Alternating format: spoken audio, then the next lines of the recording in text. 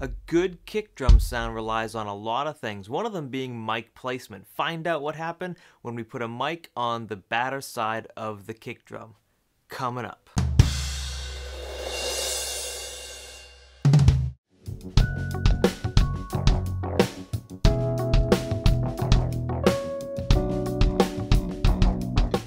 Hi, I'm Kevin Zahner, and if this is your first time on Rhythm Notes, please subscribe so we can help you level up your drumming and home recording today. I have a lot of sessions coming up, and I'm not too pleased with my kick drum sound lately. So I think it's the mic. I've tried the Beta 91, the Beta 52, I've tried different mic placements, different combinations, and I'm just not happy. So I'm going to try some different things that I've never done before.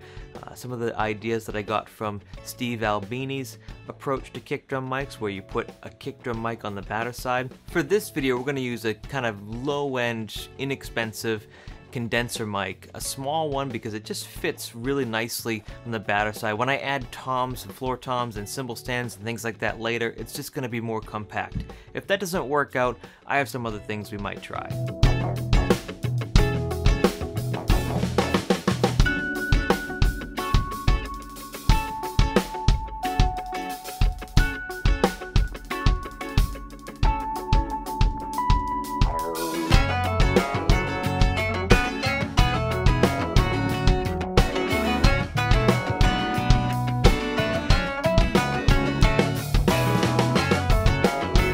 I didn't try a variety of distances and angles for this mic. I just aimed it right at the beater at a comfortable distance. We're going to listen to the mic inside the drum, which is a Shure Beta 91, and then we're going to listen to both of them together.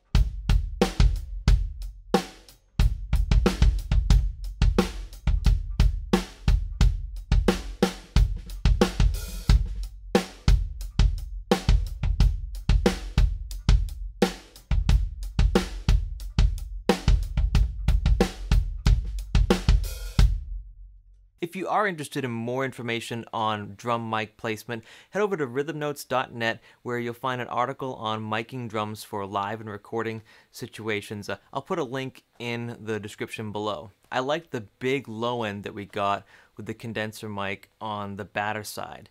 So I actually wanted to see what would that be like with that same mic on the front head, on the resonant head, maybe even just about a foot or so away from the drum.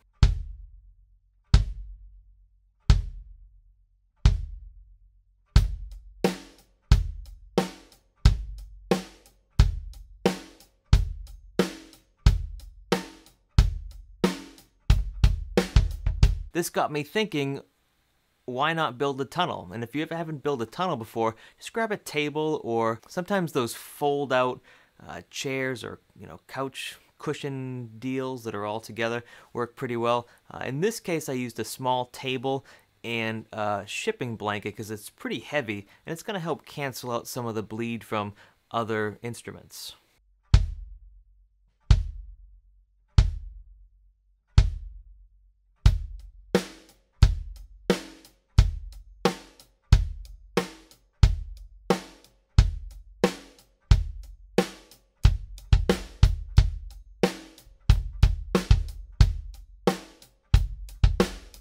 For the amount of work that it was to put it all together, which wasn't too bad, the tunnel really didn't yield great results. So far, I think the best results have been on the batter side.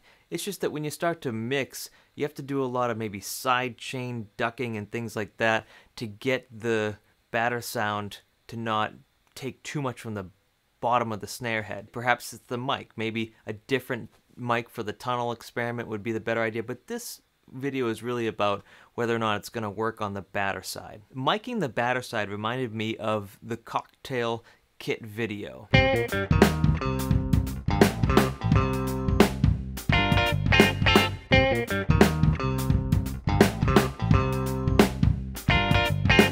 I'll put a link to that video up here and in the description below. I really liked the sound of the kick on that video. It's a floor tom, right, with a kick drum head and at Beta 52 underneath. The Beta 52 is a dynamic mic, so I thought it'd be interesting to compare that to the condenser mic.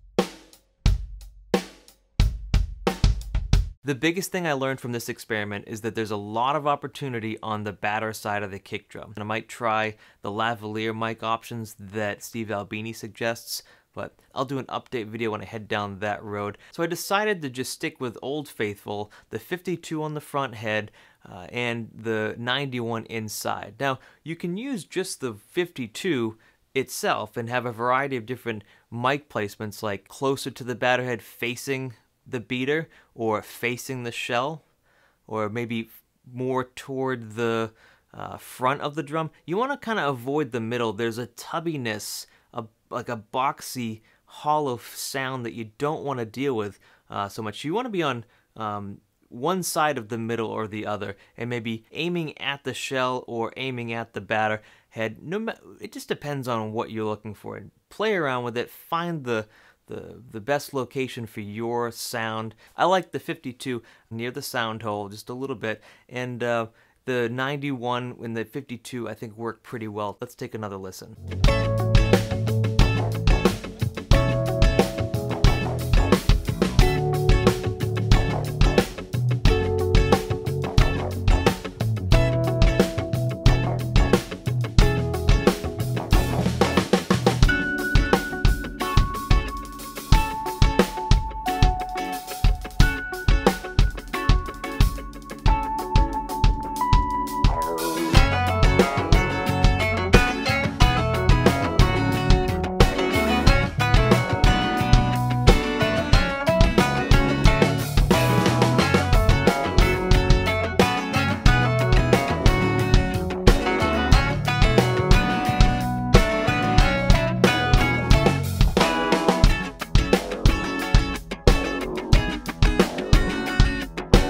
If you like this video and want to watch another one, check out this video that YouTube suggested for you. If you want more free drum lessons, you can check out these playlists over here. If you want notation for those lessons, go to rhythmnotes.net. I'll put the link in the description below, and thanks for watching.